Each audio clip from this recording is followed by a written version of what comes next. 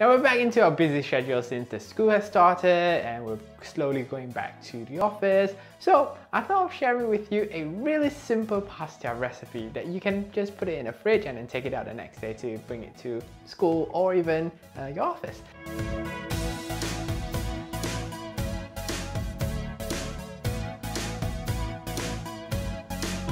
First of all, what we're going to do is we're going to boil the water. To the water, I'm going to add a bit of salt. There we go. Next, I'm going to add in the linguine pasta. While we're waiting for the pasta to cook, let's prepare our vegetables. We're going to slice, or we call it matchsticks. To the bowl.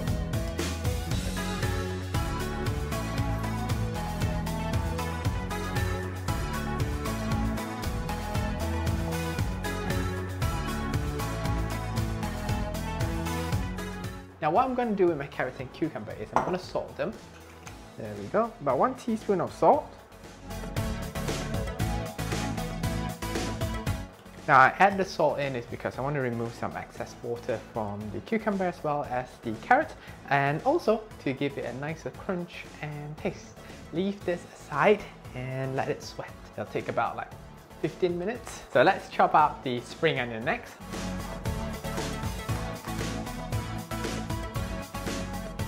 Need some coriander to bring out a nice fresh zesty fragrance to it. There we go. Next one, let's chop up the tomatoes.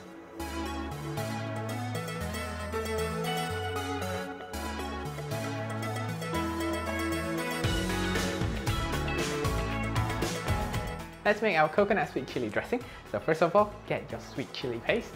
So 1, 2. To the sweet chili paste, I'm going to add 4 tablespoons of coconut milk. I'm going to add a pinch of salt as well. Guys, our pasta is ready. I'm going to rinse it off with cold water now. Now to our pasta, I'm going to add a bit of oil so that they don't stick together.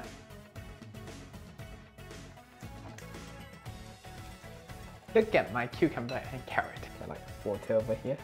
Right now we're going to pour away the water and then just give it a good rinse so that we remove all the excess salt.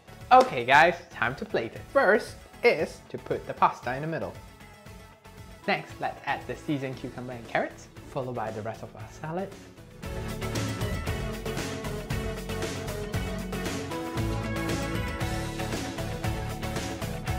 Then we're going to add our salad dressing, our coconut sweet chili. And last but not least, I'm going to garnish it with some sesame seeds.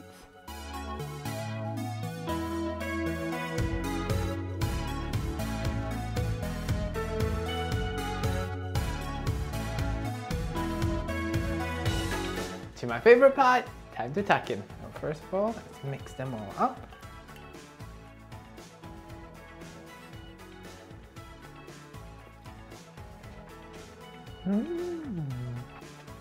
I just love how refreshing this tastes. Like you get like a nice coconutty, creamy taste to it with a blend of sweetness from the sweet chili paste, a bit of spice to it, and it's really fresh because you've got like coriander in there with tomatoes.